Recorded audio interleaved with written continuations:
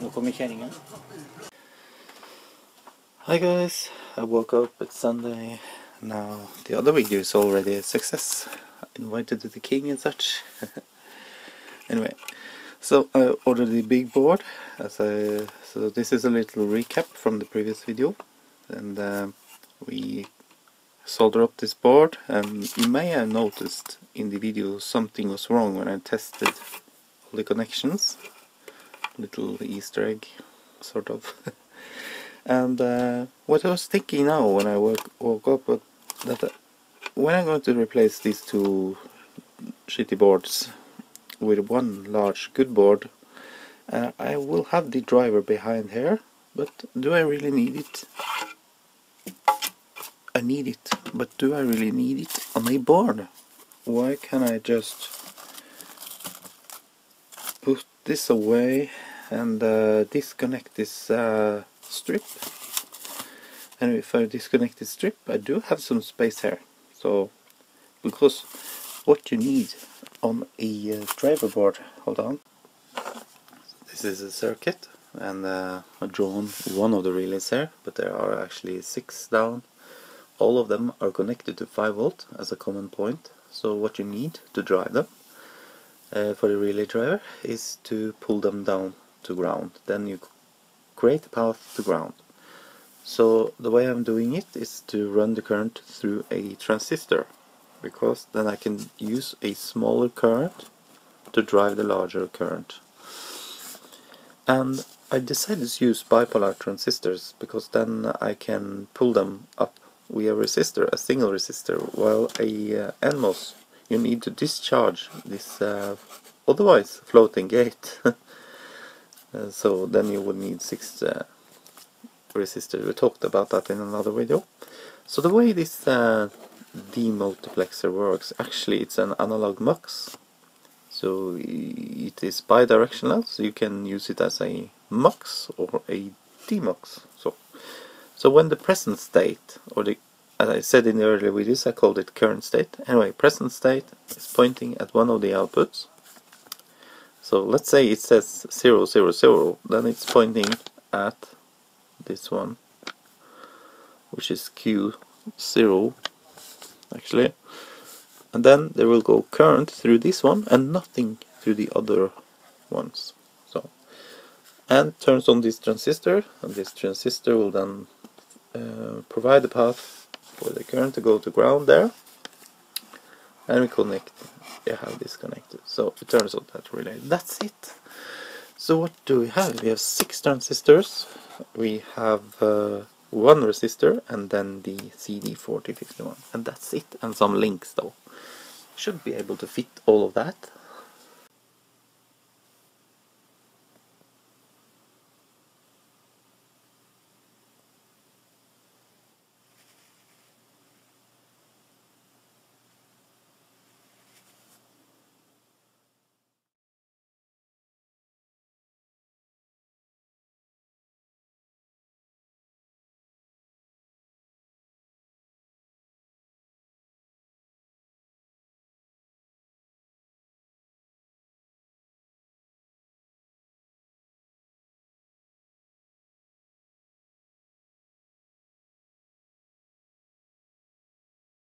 Solder up all the circuits. You have tried to make it as tidy as possible. So you can see the BC337 are ganging up on us. 6 of them.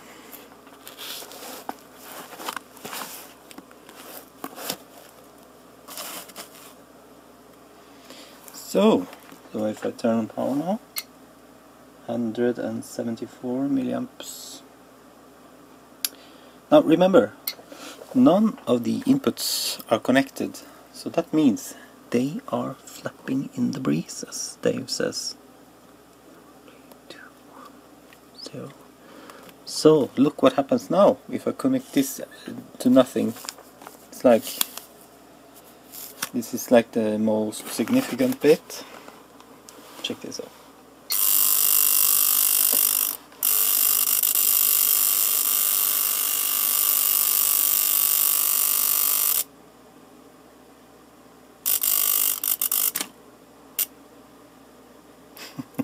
It behaves rather peculiar. So we can't leave inputs disconnected. I've hooked up the circuit and it behaves like a June bug.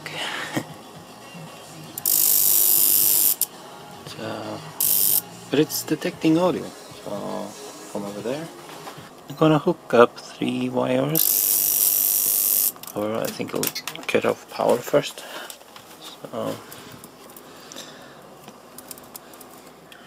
So here we got the 3 ones coming from there. They are going into this one, which is the present state. There you go. You can see it down there.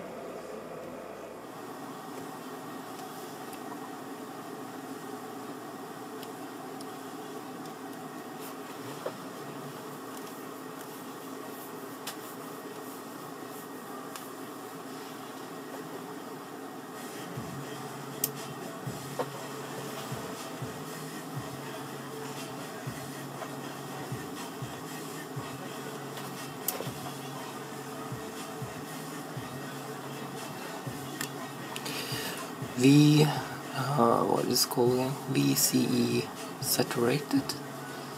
That's how low this transistor can drive. It's to 0.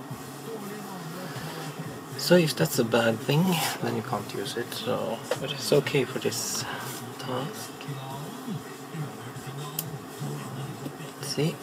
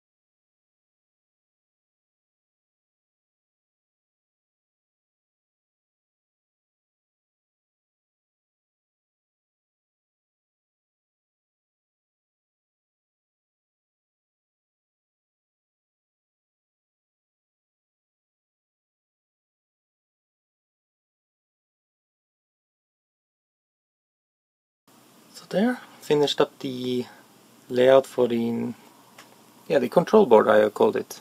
So that's the board that goes over there. I did it the other day, now it's Saturday, so there are a couple of wires that I haven't routed because now I've filled up the board with links and routing. So this is the signal latched, so come from the LM329 latch over to here, and then you have the present state, which controls all the relays. It comes from the present state register. So here you have the counter, and that value goes in here, this first register, which goes next state, and that goes into the second register, which is called present state. You can see they are flipped. And then out of that again, we can route it out on the connector, but it also goes up to the comparator on several places there. I can show you, I'm very happy about this schematic actually, it turns out really great. So I can put a link to it in the video. So here you can see the 9 gates. So if signal latch is not, that means that it is positive. This works as an inverter. So signal latch not is positive, then and the count and present is the same, then and only then we want to change the present state. So And here you can see the clock, which is gated here now. So.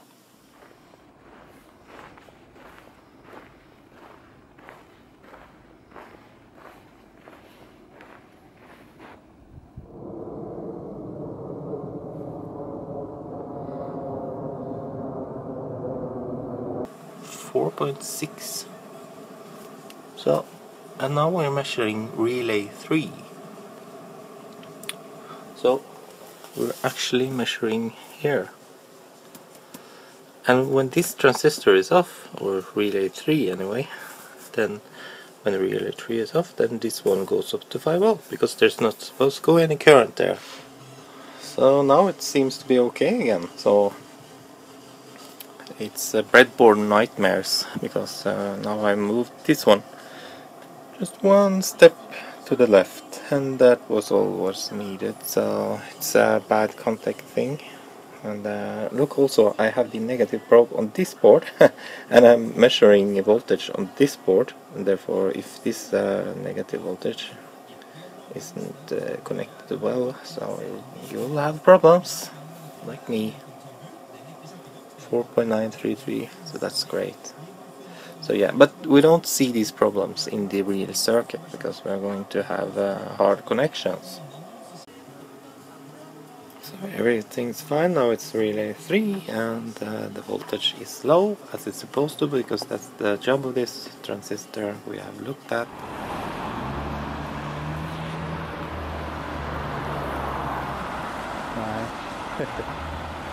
This is the result, and I'm not very happy with it.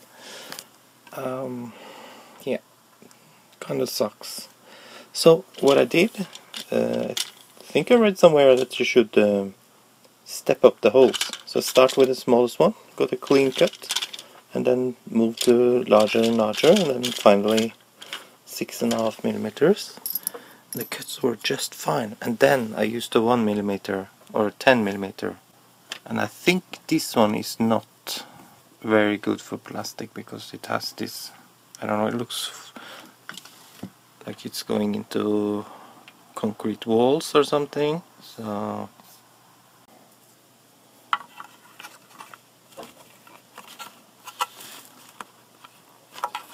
at least I can push them in. So yeah, this yellow one is actually shorter than all the others. It's kind of weird, but yeah. It gives it that homemade look. That's my excuse anyway. So yeah. So I pushed it a bit more in there than the others. So this is what it will look like without markings though. Should get rid of that. Jeg har koblet forsterkeren til kanal 1, og switchen står på 4, så den skal switche seg selv ned til kanal 1. Jeg skrur opp lyden her nede. Og det funker. So the board went in there fine. It's Saturday, by the way. I had to bend out this connector because it was pointing into the wall. So the yellow one is not working, so, and if I measure the voltage over that diode LED, you can see 4.6 volts. So that one's shot already, and I think that's what you get when you're ordering from China, like random LEDs. So I think I will end the video there. It's been like 15 minutes or something, 14. That's not bad, but it's very tempting to now start and soldering this. But then they are stuck, so then I have to pick this one up and have it with this one all the time. So it's a bit early. So I want to make this board first, and I'm waiting for the board. So yeah, so thank you very much for watching, and really happy about the comments I get. So see you soon.